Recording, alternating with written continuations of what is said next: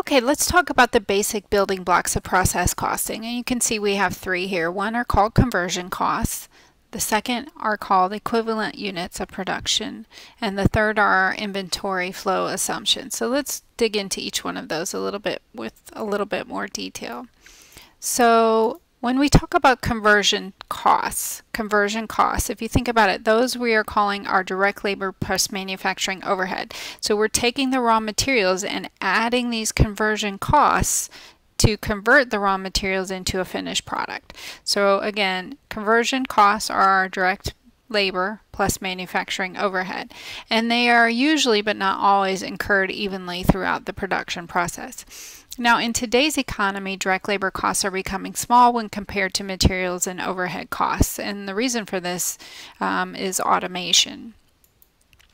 So as a consequence of the change in volume of direct labor costs, many companies are now just combining labor and overhead, and they're referring to them as total conversion costs.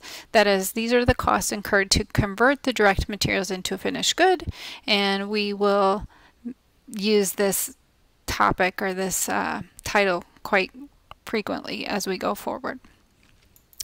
Now, units of production is another concept.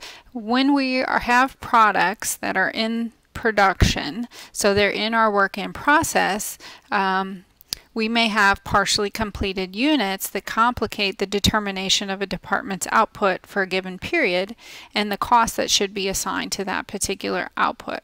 So in order to help us determine the costs assigned to a department during a particular period, we're going to use something called equivalent units.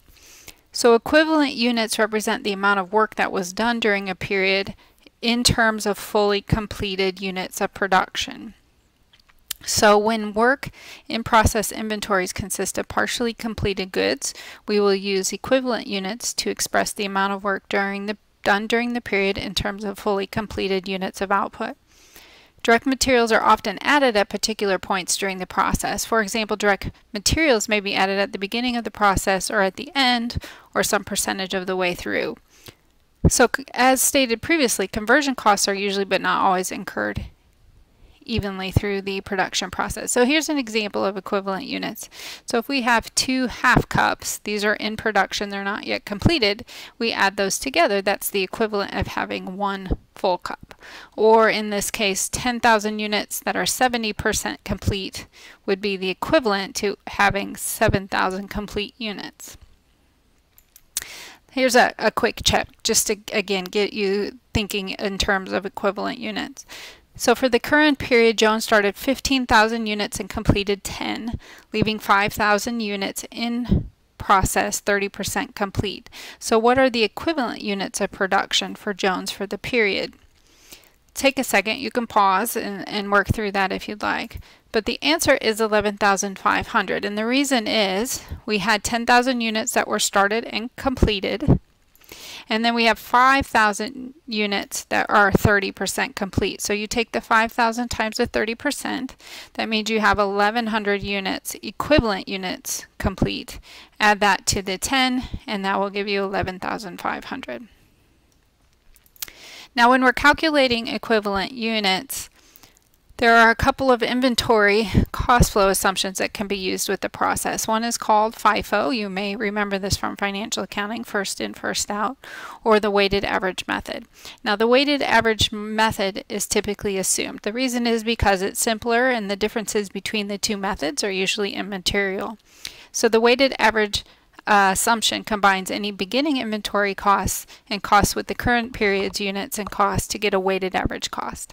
Now we're not going to talk about FIFO. It's typically reserved for more advanced accounting courses. And again, so going forward, we're going to assume we're using the weighted average method, and that's what we're going to cover in this particular course.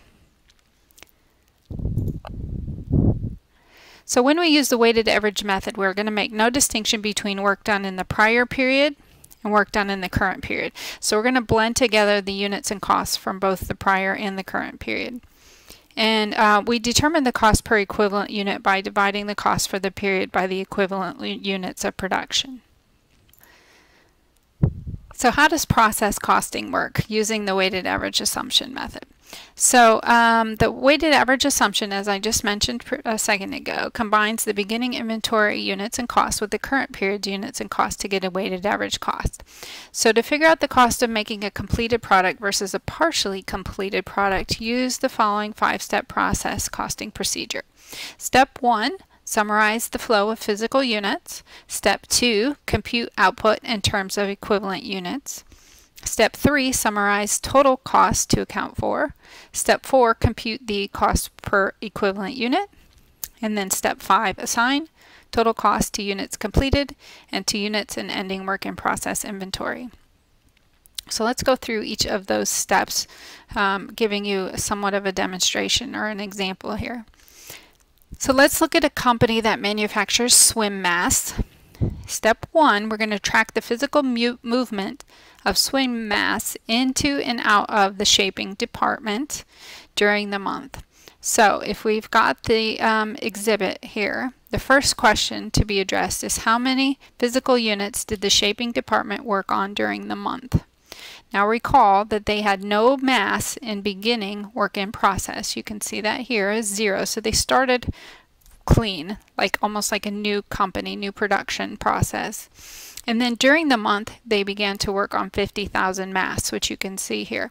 So they need to account for 50,000 masks at the end of the month. Keep that in mind. We need to account for 50,000 masks. That's going to be step 1. Step 2 here helps us compute all of the department's output for the month in terms of equivalent units. So let us consider the 40,000 units that were completed and transferred out, which you'll see here, 40,000 units completed and transferred out. So if you think about it, in relation to direct materials and our conversion costs, direct labor and manufacturing overhead, those 40,000 units are 100% complete. So we will be 100% complete as far as direct materials goes, and the same applies to conversion costs. Now, here's where it gets a little bit more complicated. This ending work in process. So this is what's still in process, 10,000 units. Now, those 10,000 units are 100% complete with respect to direct materials, which is what we see here. But they're only 25% through the shaping process at the end of the month with regards to conversion costs. So the partially completed units have made it past the point where the direct materials are added and therefore have incurred the 10,000 equivalent units of direct materials, but the conversion costs are added evenly through the shaping process. So they're not quite complete as far as that goes, only 25% complete, so only 2,500 equivalent units of conversion costs. 10,000 times 25% gives us 2,500 equivalent units. So our last step then is going to be to calculate the shaping department's output in terms of total equivalent units for the month. So we have to calculate total separately for direct materials and conversion costs because they will differ in most circumstances.